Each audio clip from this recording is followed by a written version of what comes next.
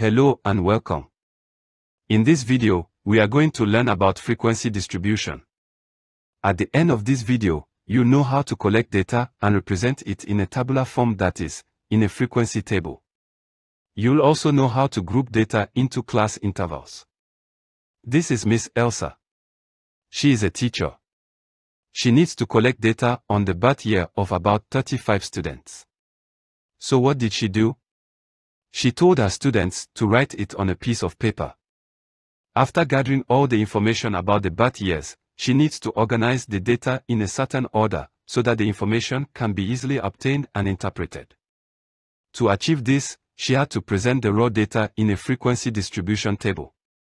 A frequency distribution table contains the events or categories, a tally chart, and a frequency column.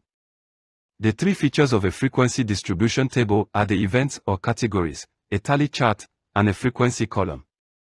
The main feature is the event or category whose occurrence you are trying to analyze. In our example, the birth year of the students is the category. What is tally? Tally is a way of keeping count by drawing marks. You draw a tally for each of the first 4 counts, and at the 5th count, you draw another tally across the previous 4 tallies. What is frequency? Frequency is the number of occurrences of an event. In our example, 7 students were given birth to in the year 2006. This means the frequency is 7. After arranging the data in a tabular form, Miss Elsa could easily analyze and interpret the information. Let's now discuss the uses of a frequency distribution table. The main use of a frequency distribution table is to easily analyze and interpret information. For example, if the appropriate age year for Miss Elsa's class was 2008, she knew how many students were older or younger. Also, she could easily identify that most of the students in the class were given birth to in 2007.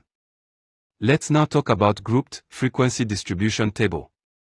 At the end of the term, Miss Elsa needs to analyze the examination scores of her students. She realized that the marks were cumbersome and there would be a lot of number occurrences, so she decided to group the data.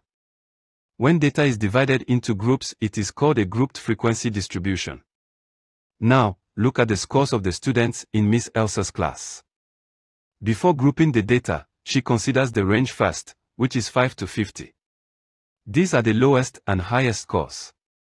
With this range, the data can be grouped into class intervals, such as 1 to 10, 11 to 20, 21 to 30, 31 to 40, and 41 to 50. We now get a table like this. This is called a grouped frequency distribution table. So we have come to the end of frequency distribution. In this video, you learned how to collect data and represent it in a tabular form, that is, in frequency tables. In this video, you learned that a frequency table has a column for events or categories, tallies, and then frequency. Lastly, you also learned how to group data into class intervals. We hope to see you in our next video. Thank you for watching.